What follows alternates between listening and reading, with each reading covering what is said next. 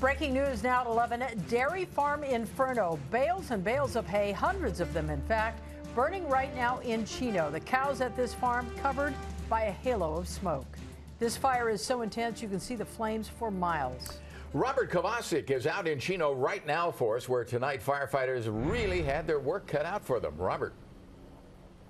Chuck and Colleen, you said you could see this fire for miles, and you certainly can. We're sitting there watching it right now with residents in this area, but we were driving up from Orange County on the 71, and we could see that blaze clearly. And as you go now to News Shopper 4 Bravo, you're going to take a look at this fire that has burning now since about 9 o'clock.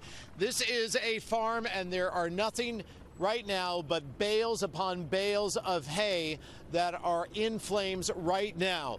And what they have tried to do is move many of those bales out of the way so they can reduce the fuel level. But as you see, it just keeps getting bigger, and it's just growing, and it has been burning for some time, as some residents have been watching it now for almost 2 hours.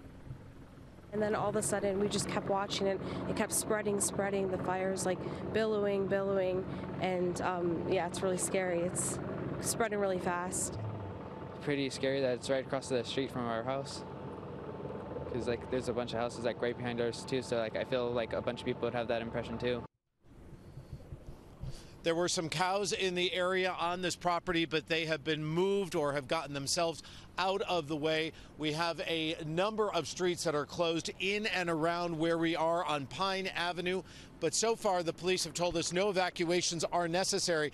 And it is very fortunate, Colleen, as we consider this fire and we consider where we're standing, and with all of these residents that are here, many of them in their pajamas. And thank you all for joining us, including this family that moved out here from Chicago. If this was a windy night here in the IE,